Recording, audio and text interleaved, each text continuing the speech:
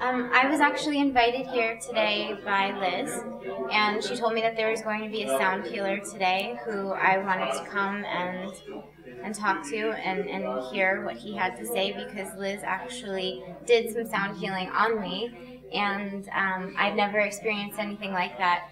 It was something that I'd only heard about from her, and then to actually be there and state my intention with Liz and get to feel the vibrations and feel the healing, and then the very next day have my intention completely speak to me was an experience that I had never felt before. It was something that was totally new to me, and I'd like to learn a lot more about it. So thank you for inviting me. Oh, you're welcome. I'm so glad you could make it.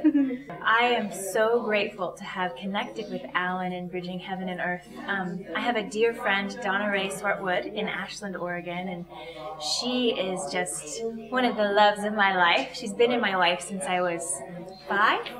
And she connected me with Alan and said, Liz, you have to connect with Bridging Heaven and Earth.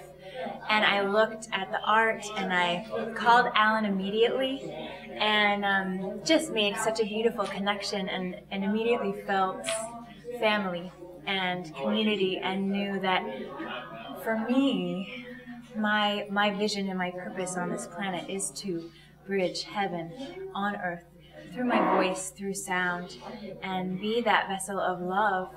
So it's absolutely in resonance to be here with this incredible community, this art, and the vision of Bridging Heaven and Earth.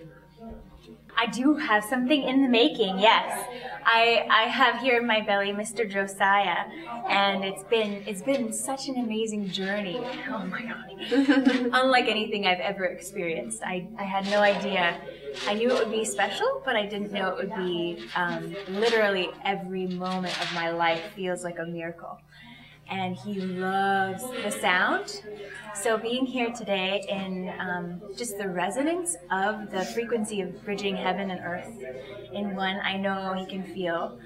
And it was interesting too, just to see the energy in my belly when we were speaking with Stephen Hobson, yes.